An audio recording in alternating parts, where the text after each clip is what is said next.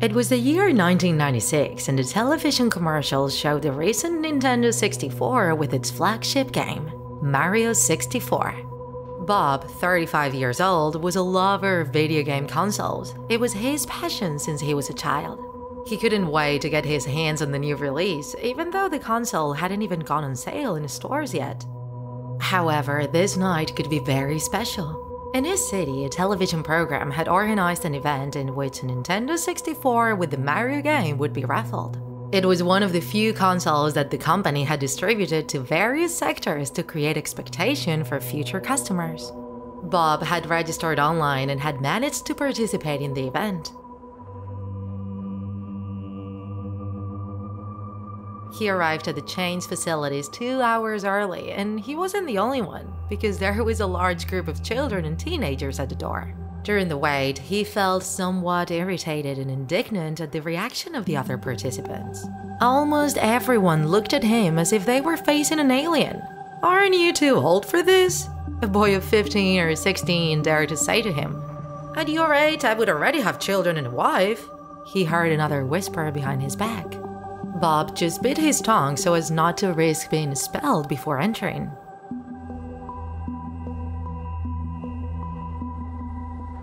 And now, ladies and gentlemen, the moment you were waiting for has finally arrived, said the presenter opening his program. After which, a contest began in which the ability acknowledged that the participants had in relation to various games were tested. Finally, after a tough competition, there were 5 finalists, among whom was Bob and the daughter of the show's producer. A girl of about 14, red-headed and chubby, with big horn-rimmed glasses. Bob didn't know who her father was, that he had rigged almost everything for her to win. In the last part of the contest, there were 5 sections and the participants had to choose one at random. Behind each block, there was always a prize. And that's when Bob noticed that the presenter always showed a number from 1 to 5 with his right hand to the red-haired girl. She was doing it downwards and his movements seemed somewhat spontaneous, but it hadn't gone unnoticed by Bob, who realized that he was telling the girl what theme to choose. When the girl won, Bob lost control and said everything he saw out loud. The audience was silent looking at him, but they all laughed out loud when the presenter told him in a fake joking tone. "Come on, man, it's just a game. You will have the opportunity to buy your own console later. I'm sure you can buy it yourself and you won't have to ask your parents for it." Bob got even angrier with those words, so the presenter approached him, turning his back to the audience and covering his microphone, said, "Hey, I think you're right. You deserved that console, but I have another one. Don't worry. I just have to ask them to bring it to me, so wait for me outside and I'll bring it to you."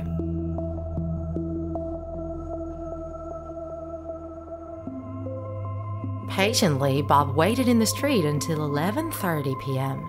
It was already very late and he saw that they were closing all the facilities. So he approached the gate guard and told him what happened on the show. The man told him he was sorry, but he could not let him in. Just at that moment, the presenter with other guards passed by the side of the door. Bob shouted at him from the door, claiming the promised prize. However, he sneered at him and said that he was impressed that he had fallen for such a simple lie and trap. Bob realized that the presenter had only told him this to keep him off the set and avoid a scandal on air. He lost control and began to insult him, but the presenter ordered his guards to take him away from there and threatened him with a severe beating if he dared to appear there again.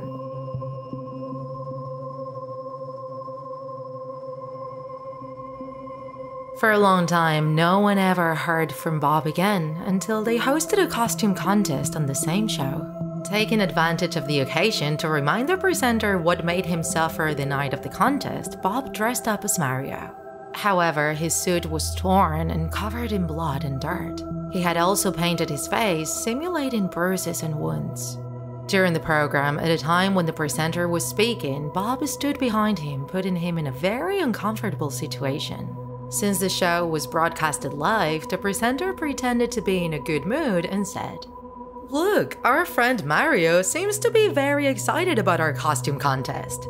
Let's see, Mr. Plumber, tell us what encourages you to get in front of the cameras tonight."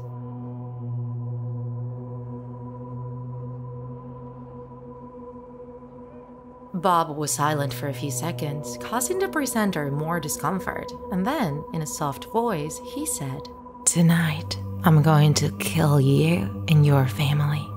In that instant, he recognized the man's voice and goosebumps rose. The presenter was gonna use the humorous tone, as he always did, to make the audience laugh at Bob's words. But suddenly, all the lights inexplicably went out for 10 seconds, and when everything lit up again, Bob was no longer there. Frightened by the threats, the presenter asked some guards to go to his house to check that his family was okay. Arriving home, he greeted his daughter with a kiss on the forehead. The young woman who had seen the program was worried, but her father assured her that no one would harm her. He had hired a couple of chained guards to watch the house that night. A couple of hours after he fell asleep, the presenter woke up agitated when he heard a loud noise. When he entered the room, he couldn't believe it. The furniture and the television were smashed, the guards were dead, and on the wall was written in blood in large letters, "It's me, Mario."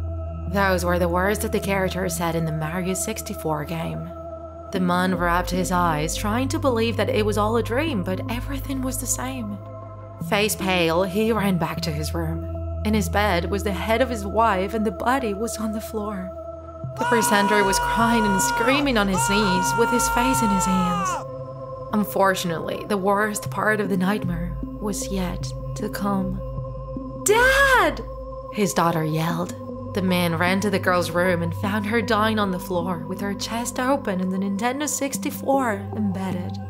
Next to her was Bob in his bloody Mario costume, carrying a huge dagger. In those moments, terror outweighed anger, and the presenter ran. People say that Bob chased him into a ravine and that the presenter fell there, breaking his leg and finally being killed by his pursuer.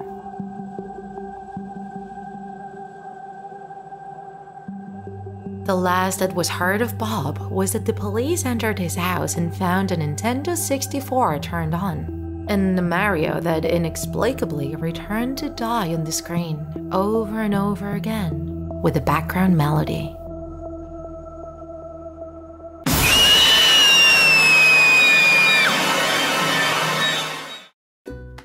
If you enjoyed this video, don't forget to like it, and if you want to see more Draw My Life videos, subscribe to our channel.